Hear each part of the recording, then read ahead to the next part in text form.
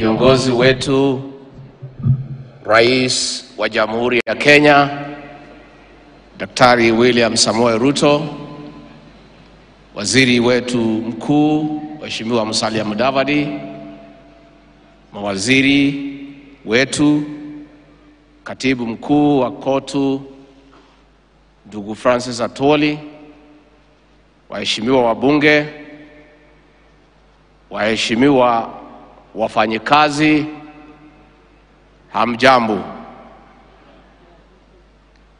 Nimesema waheshimiwa wafanyikazi kwa sababu nyinyi pia ni waheshimiwa.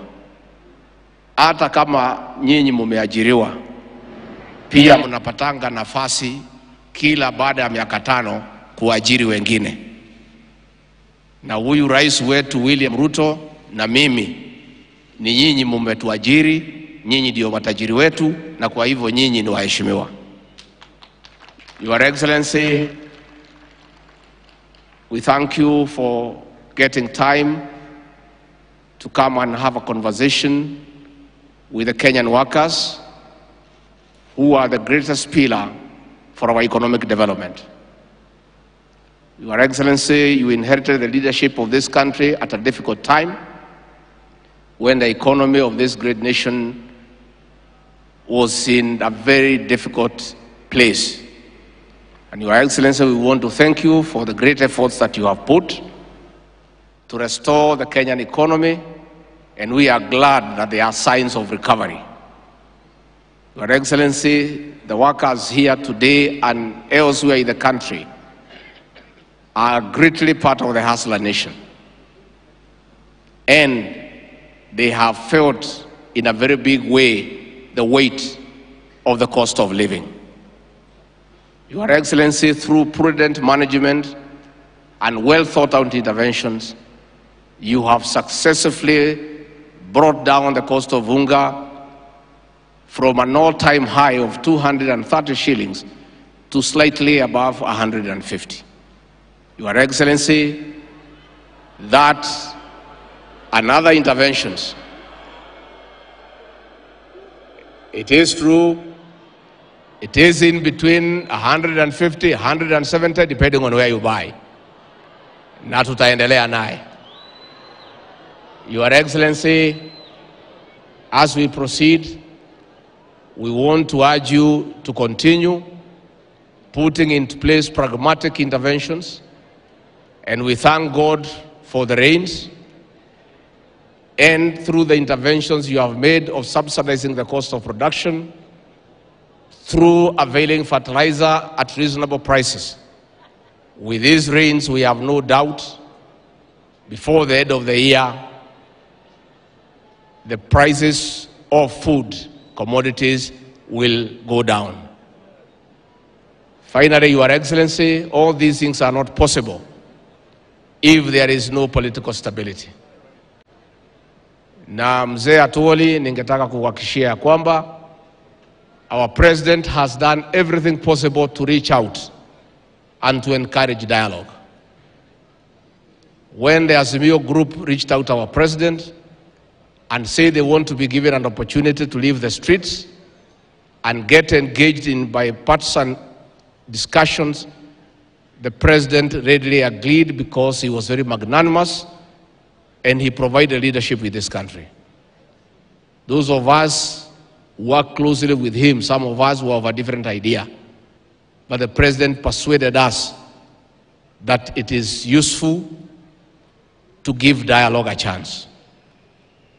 The Azimio people have been given a chance, but they have instead decided to go back to the streets. What they must know, because I saw them pen a letter yesterday saying that the president should allow them to go to the streets. President William Ruto on 13th of September took the Bible before God and the people of Kenya and swore to protect and uphold the Constitution. One of his responsibilities in upholding the Constitution is to protect life and property. The several times the Azimio people were in the streets, there was no demonstration.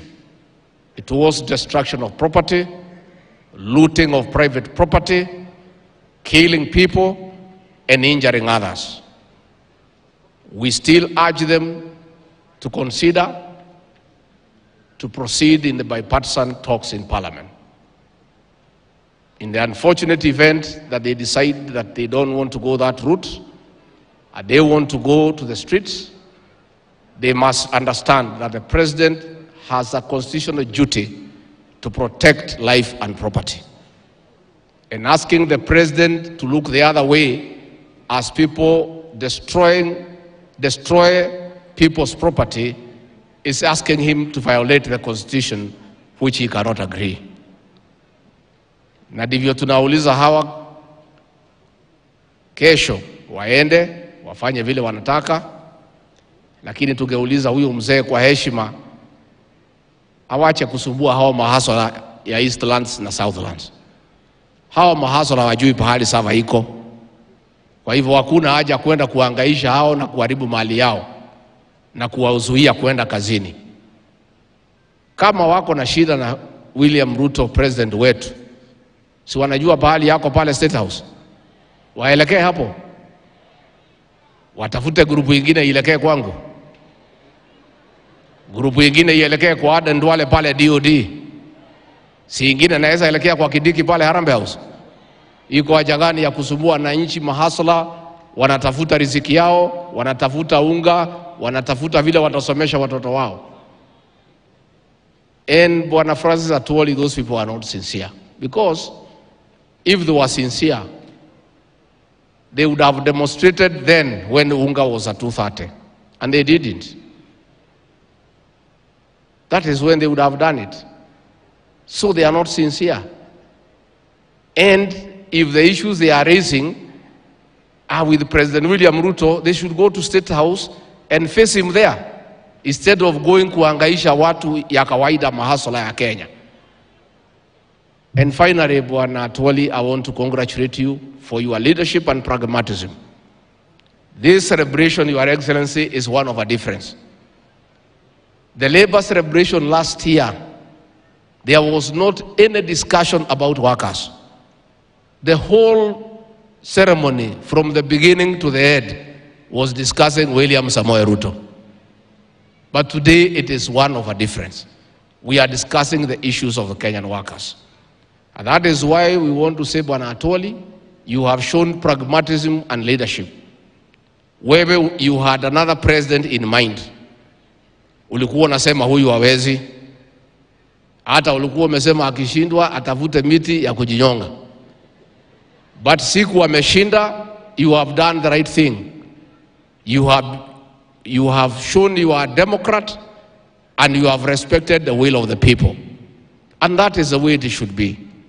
So I want to urge you with respect. Hao marafiki yako uwatafute pale kwako Kitengela. Tulikuwa tunakufuatilia mkikaa na hawa. Uandalie chakula na ile vitu mlikuwa mnakunywa na hawa na ile muziki ya Lingala. Mkishamaliza uwaambie maneno ya kwamba uchaguzi uliisha na rais wa Kenya ni William Samoei. Na hiyo ndio ukweli. They should stop living in denial. Hata wakivaa sufuria kwa kichwa, rais wa Kenya ni William Samoei Ruto. Hata wakisema nini, hata wakimtukana, yeye ndiye rais wa Kenya. Na wewe Bwana mzee Atwoli, kwa sababu wewe umeelewa maneno, wewe ni mzee waite. Wakiburudika pale, wakichapa 1, 2, 3, watasikia maneno. Waeleze ya kwamba uchaguzi uliisha na wewe mwenyewe umetii demokrasia and you have respected the will of the people, because that is the way it should be. Kwa hivyo rais wetu wa Kenya wanategemea kwako ya kwamba utalinda mali yao, kwa sababu uko na kazi ambaye ni ya kikatiba ya kulinda mali ya Wakenya kutoka kwa muhalifu wote, akuwe ni nani au ni nani, kwa sababu hiyo ni katiba na ni lazima katiba itekelezwe. Kwa hayo mengi, ningemuuliza kwa heshima sote tusimame, tuchukue nafasi hii, tumkaribishe rais wa Kenya, President William Ruto.